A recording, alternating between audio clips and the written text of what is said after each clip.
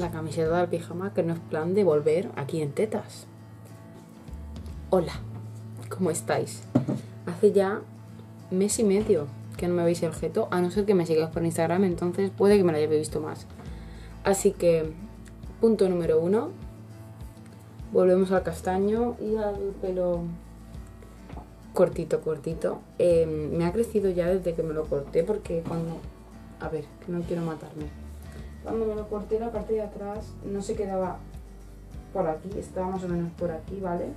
Se puede que me haya crecido un trocito así desde que lo corté, y hace como que 3 semanas, como mucho. Esto, como habéis visto por el título, es un me desmaquillo y os cuento cosas, más que me maquillo y os cuento cosas. El vídeo que viene después de este va a ser un me maquillo, o sea, es el maquillaje que llevo hecho hoy, ¿vale? Es súper sencillo, pero mogollón, de verdad lo digo. Y bueno, pues os quiero contar mientras vuelvo a mi cara de ser humano normal, o ligeramente normal, así. Os quiero contar pues que ha sido un poco de mi vida este mes y pico, que no habéis sabido nada de mí. Y si son, no sé si os habréis dado cuenta, pero mis ojillos están ya así un poco tocados.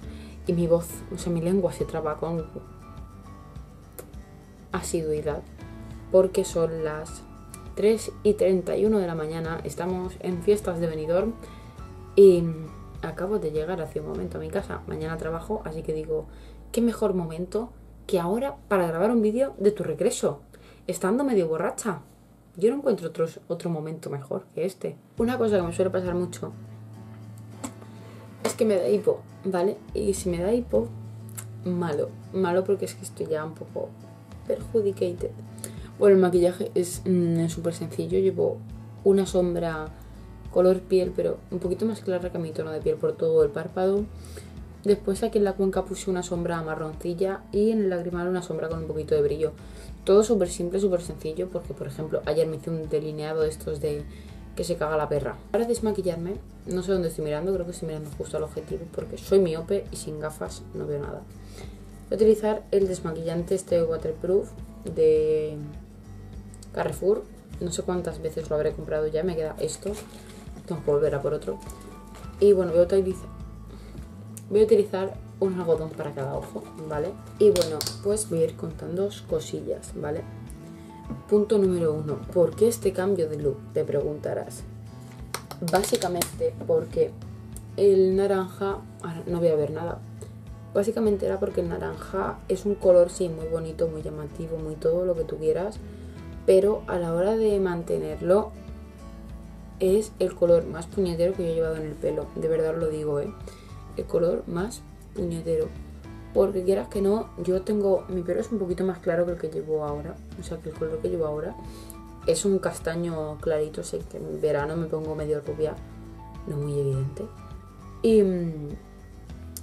Y claro, al llevar el pelo de colorado y naranja, cada vez que me salía un poco de raíz, eso se veía negro en comparación con el naranja butano que llevaba. Así que pues al final decidí volver a mi color natural, que como os he dicho es un poquito más claro que el que tengo ahora. Pero para eliminar un poco el matiz ese naranja es lo que tenía que hacer, echarme un castaño oscuro con toque ceniza, toque, subtono, ceniza, matices, pigmentos, como queréis llamarlo. Y así pues intentar eliminar un poco la rojez, ¿vale? Va a ser un proceso largo y bastante tedioso, pero bueno, oye, con paciencia y saliva, sabemos cómo continúa el dicho, ¿no? En cuanto al corte, tenía pensamiento de cortármelo. Yo soy muy de extremos, si lleváis tiempo en el canal, sabéis que soy lo mismo de tener el pelo por mitad de la espalda. Adiós, algodón. Ay. Lo mismo llevo el pelo por la espalda que me da por cortármelo como he hecho ahora. Así que yo no soy una persona de estas que padezca cada vez que se tiene que cortar el pelo. Yo le digo a mi peluquera, Loli, mete tijera, corta lo que quieras cortar. Pero es que vi una foto, que si me acuerdo y puedo os la dejaré por aquí, porque es donde intuyo que hay hueco. Ella llevaba como ondas hechas. Claro, mi pelo normalmente es ondulado, pero yo al tener tanta cantidad de pelo, aunque lo tenga muy fino, la ondulación se me queda como que de aquí para abajo, ¿sabes? Entonces soy como una seta bufada, es muy raro. Inciso, ahora voy a pasar al agua micelar esta de agrado, que no sé por qué está aquí tan manchada de base, no lo entiendo. Me lo he echado en un algodón de estos grandes para retirar el maquillaje de la cara. Vi la foto de la chica, como habéis visto aquí en el laico. Me gustó, le dije a mi peluquera, ¿qué te parece esto tal cual? Me dice, ay, pues me gusta, te quedaría bien. Y yo cuando noté el zas y noté mi cogote libre, digo, uy Lola, que creo que la hemos liado. Pero no, yo soy una persona que de esas que piensa que el pelo crece. Y es que es así, el pelo crece, ¿sabes? Da igual lo corto que te lo cortes, que te rapes la cabeza a cero. Al cabo del tiempo te crecerá. No hay que penar por ello. Vuelvo al desmaquillante bifásico porque esto no se va a ir con tanta facilidad. Y el tercer punto, este no puedo hacer mucho inciso porque ha sido una cosa familiar, ¿vale? Es el por qué no he grabado vídeos, ¿vale? Un momento. Bueno, estoy en proceso de quitarme el pintalabios este. Es uno de color pop que pues, no sabéis la de cosas que os tengo que enseñar, pero bueno, vamos a probar con el tónico, a ver qué tal. Estoy utilizando ahora mismo este de Bifaz, ¿vale? Y, bueno, sí, lo que os estaba diciendo. El tema de por qué no he grabado. Ha sido un tema familiar, así que como os he dicho hace nada, escasos segundos, no puedo hacer hincapié en ello. Pero ha habido, pues es un problema familiar. Y yo no tenía ni tiempo, ni un rato al lugar, y tampoco me sentía con ganas de grabar. Además de contarlo, porque no es una cosa personal, es una cosa de la familia, entonces tampoco se puede ir ladrando por ahí por el mundo. Y nada, son cosas que pasan, nos puede pasar a cualquiera. Y eso, ¿y qué le vamos a hacer? La vida es así, no la he inventado yo. Como decía aquella canción. Y además que lo que os acabo de decir, que no es que hubiese yo tampoco mucho ánimo ni mucha gana de grabar. Es lo que hay. Bueno, voy a dejar que se asiente un poco el tónico. Me voy a poner contorno, bálsamo y hidratante en la cara. Y ahora pues os sigo contando más cosas, ¿vale? Eso, muchas veces decía, buah, es que tengo que grabar, es que no sé qué, es que tengo mucho... Es que, o sea, es una cosa que me relaja. Bueno, más que grabar, me relaja el editar, porque yo cojo, me pongo mis cascos con la música así en bajita, el audio del vídeo bien, para poder escucharlo todo, cortar lo que es edición. Y como que me cohibo, o sea, no me cohibo, ¿qué digo? Me cohibo, no sé, quiero ser lista y estoy haciendo gilipollas. Que no sé cuál es la palabra que busco. Que me distraigo, ¿sabéis? Estoy pensando en otras cosas, en ese momento estoy solamente centrada en el editar, en hacer que el vídeo esté lo mejor posible, que se vea lo mejor posible, que se oiga bien, que la música, tema edición, ¿sabéis? Y sobre todo que os guste, o sea, porque si yo, por ejemplo, yo podía grabar, había momentos en los que yo tenía tiempo para grabar, pero el grabar estando yo mal, pudiendo transmitir eso a vosotros, es una cosa que no, ¿sabes? O sea, porque para grabar penas, pues no grabo. Y ya está, o sea, es una cosa que no... Lo veía absurdo, o sea, digo, prefiero no grabar vídeos a grabar un vídeo y luego subirlo y decir, o sea, lo has grabado por grabar, no lo has grabado queriendo hacerlo, ¿sabes? No sé si me explico, pero bueno, es eso.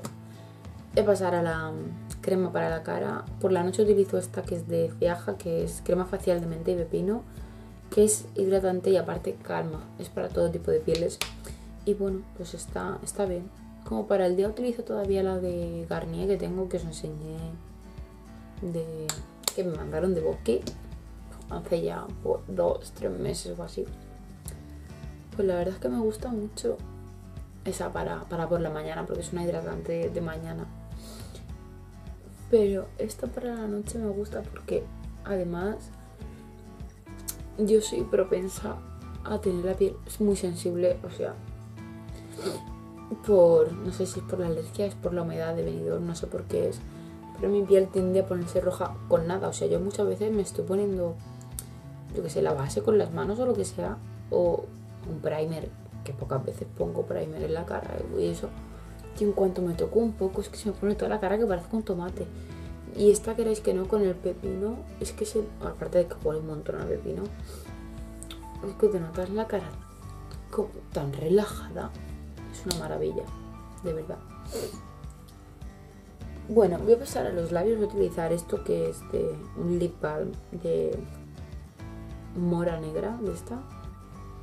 Sí, porque estos son moras. Y es de la marca Flor de Mayo. Me lo trajo mi hermana de Druni cuando estuvo allí trabajando. Y es este tono violáceo que veis por ahí. Ya está tocadito porque llevo mucho tiempo utilizándolo. Y me pongo sobre todo mucha cantidad por la noche porque, como veis, al desmaquillarme los labios se me quedan súper secos. Así que pongo una cantidad hermosa.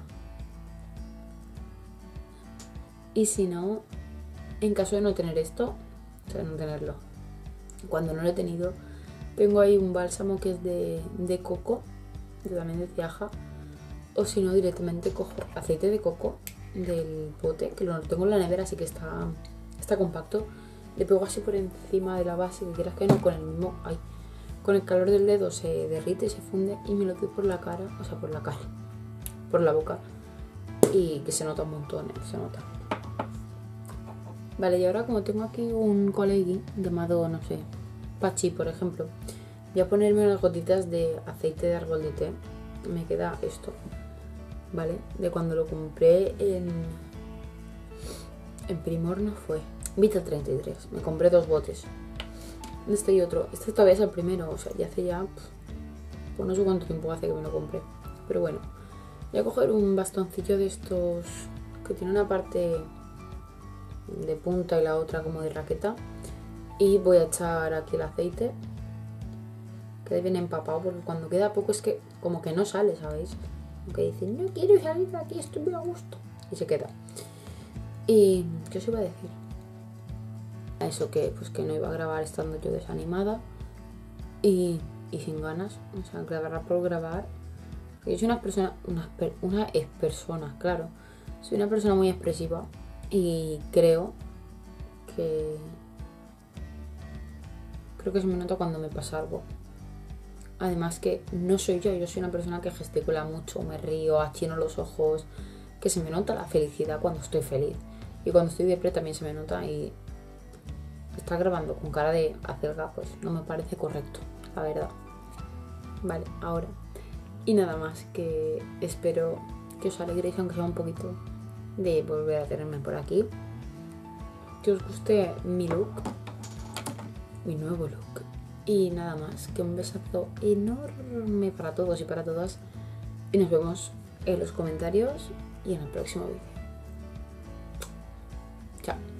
Inciso final. Solamente espero que no se me haya notado mucho la medio borracherilla que llevo. Que es más, el novio de una amiga me ha regalado una rosa. Bueno, a mí y a otras 3 más, aparte de la novia. A la novia, a mí, 2 más. Y aquí la tengo.